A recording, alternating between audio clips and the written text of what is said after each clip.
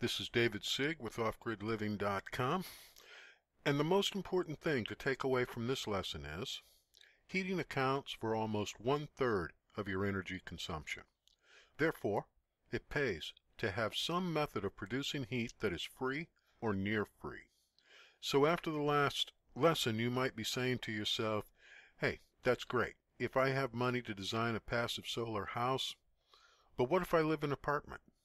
Well then, this lesson is for you. Here's the truth. Solar heating can be as simple or as complex as you want it to be. But getting a simple passive solar heating, enough to heat one or more rooms, can be done in an afternoon. I'm not joking. I'm going to show you a way by the end of this video that if you have a window which gets good sun during the day, you can heat up a room real quick. This technique is especially good if you have an emergency power outage in the middle of the winter, in which case it can save your life. First, there are two kinds of solar heating systems, active and passive. The difference between the two, other than technical details, is one is going to cost you money to install, and the other is free. I'm going to talk about the free kind. I want to talk about an off-grid life hack that can save you big bucks or even your life. It's not as pretty as some solutions, but believe me, it works like gangbusters under the right conditions. Once again, this is a very simple solution.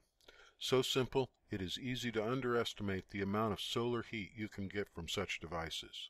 Use care and caution. You are literally playing with fire.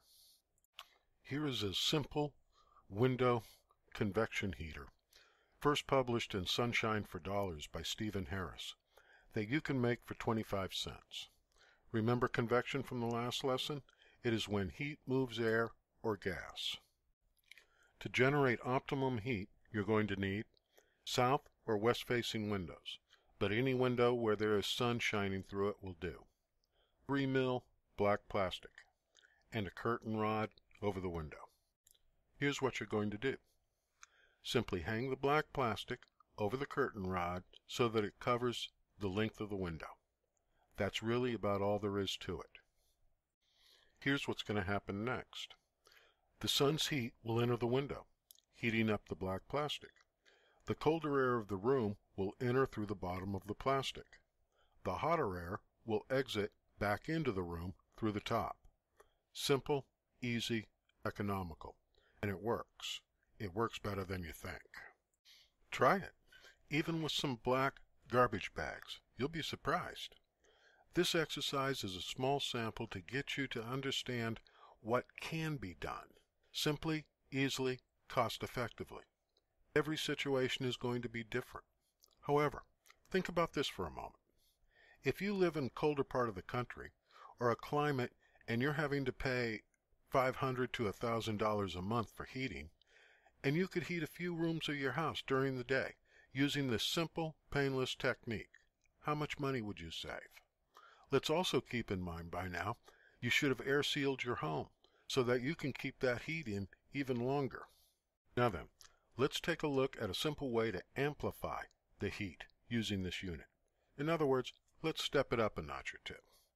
The reflector is made of cardboard with aluminum foil glued down with Elmer's glue. When I tried this, the sun hid behind the clouds for 4 days.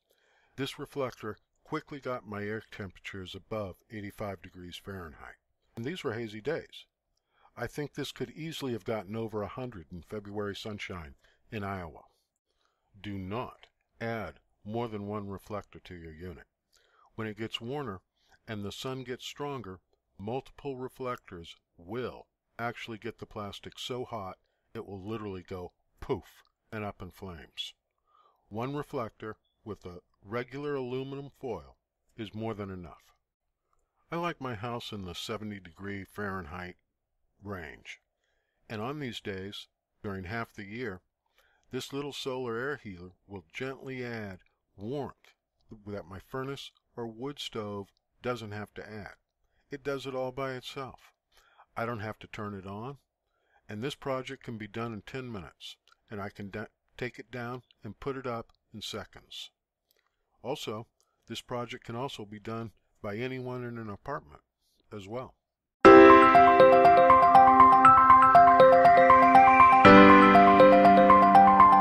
I'll see you in the next video.